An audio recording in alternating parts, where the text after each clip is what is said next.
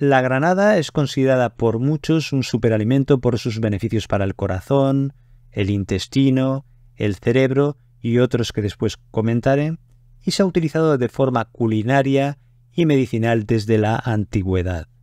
Es muy nutritiva, es baja en calorías y en grasas, pero es rica en fibra, en vitaminas, en minerales y sobre todo en antioxidantes, que son los que proporcionan muchos de estos beneficios. Pero, ¿qué partes de la granada se utilizan con estos fines medicinales? Lo que se suele utilizar con más frecuencia son los arilos, que son las semillas rodeadas de una parte translúcida que es más jugosa, y esto es lo que se suele consumir crudo en ensaladas, en postres, en smoothies y sobre todo para jugos o zumos. Esto tanto en el uso culinario como en el uso medicinal. O sea que esto sería lo que se usa con más frecuencia. Ahora bien, también se puede utilizar la cáscara y la membrana blanca que hay en las zonas intermedias, que esto se puede utilizar en la cocina, tiene algunos usos, pero también se ha utilizado en forma de tintes. Y de forma medicinal también se utiliza en las decocciones. Es decir, esto es lo que se usa de lo que es el fruto, la granada.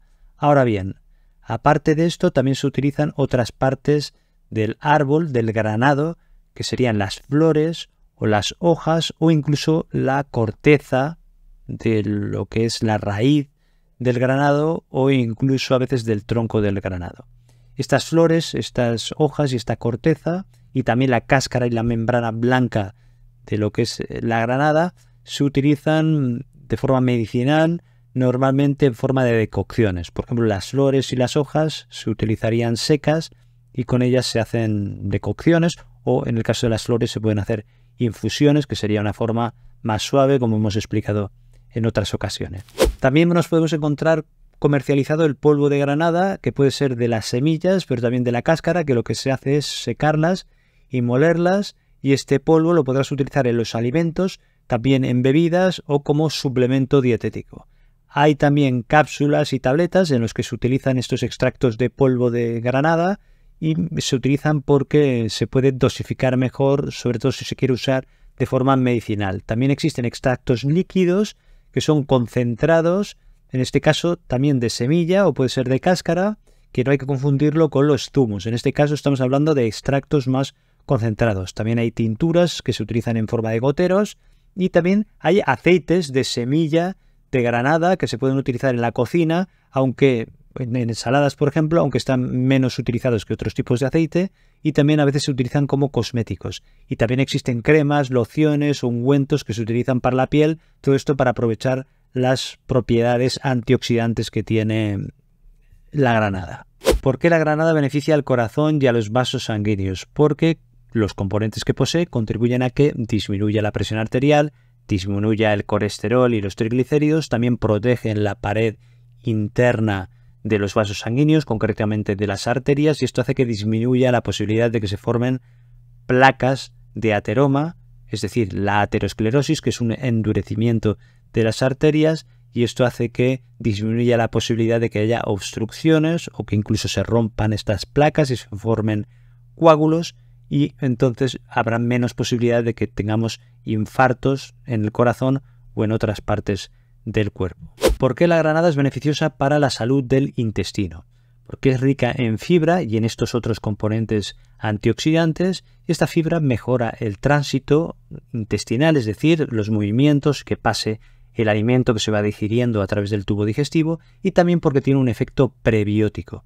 Esto significa que facilita o ayuda al crecimiento de las bacterias beneficiosas del intestino, lo que se llama microbiota, y esto es beneficioso para la salud del intestino, pero también en general. Y también porque tiene estos efectos antiinflamatorios que también ayudan en no solo la digestión y a que mejore el funcionamiento del aparato digestivo, sino también en enfermedades que tengan un componente inflamatorio. ¿Por qué la granada es buena para la salud cerebral, la memoria, nuestra capacidad de aprender? Por las sustancias estas que he comentado, antioxidantes y antiinflamatorias, que lo que impiden es el daño de estos radicales libres en el cuerpo en general, pero concretamente en las células nerviosas del cerebro, y también disminuye la inflamación crónica, que ambas situaciones están relacionadas con enfermedades crónicas que en el caso del sistema nervioso pueden ser las demencias tipo Alzheimer, la enfermedad de Parkinson o enfermedades crónicas del corazón, o por ejemplo la diabetes mellitus tipo 2 y otras enfermedades relacionadas. Esto ayuda a la salud cerebral también porque tiene un efecto directo protector de las neuronas del cerebro, evita que se acumulen sustancias que predisponen a tener esta demencia de Alzheimer, y también porque mejora la circulación sanguínea. Hemos dicho que era bueno para la salud del corazón y de los vasos sanguíneos, y si mejora la circulación sanguínea también mejora nuestro funcionamiento cerebral y nuestra capacidad de memoria y de pensar.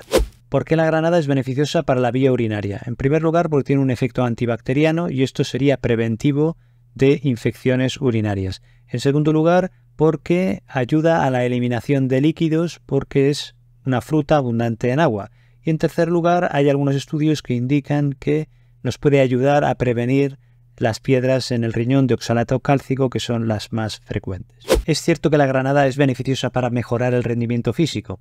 Pues sí, hay estudios que nos indican que reduce la fatiga muscular y mejora la recuperación después del ejercicio físico. Sobre todo hay estudios con el jugo de granada, también que mejora la resistencia, de forma que el deportista o la persona que hace el esfuerzo puede aguantar más entrenando o compitiendo. Esto se atribuye a que se mejora el flujo sanguíneo, es decir, la llegada de la sangre a los músculos y al corazón, y esto hace que puedas rendir más, y también porque reduce la inflamación y esto también facilitaría la recuperación.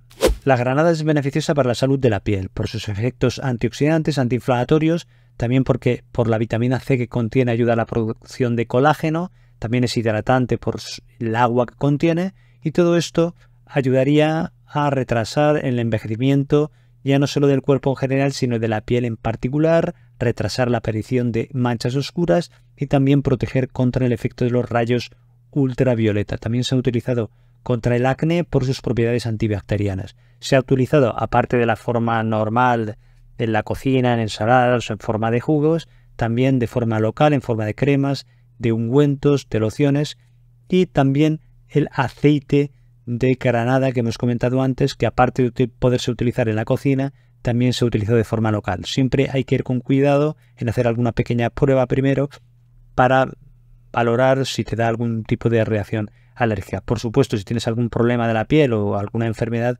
lo prudente es siempre consultar con el dermatólogo, con el médico, para que lo valore en primer lugar.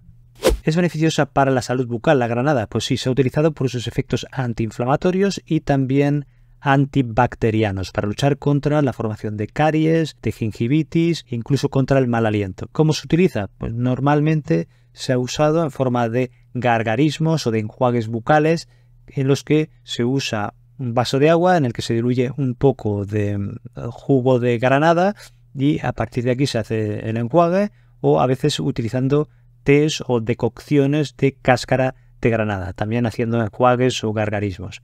Otra forma ha sido masticando los ariles o semillas de la granada y masajeándose la zona de las encías y luego limpiándose bien, o también se han utilizado pastas o geles dentales que están comercializados. Es decir, hay diferentes formas de uso. ¿Es beneficiosa la granada contra el cáncer? Pues hay estudios prometedores en el laboratorio y en animales en los que se ha visto que el crecimiento de células cancerosas se enlentecía. Eran de cáncer de próstata, de cáncer de hígado, cáncer de colon, de mama. Lo que pasa que, como digo, son estudios preliminares y hace falta más investigación.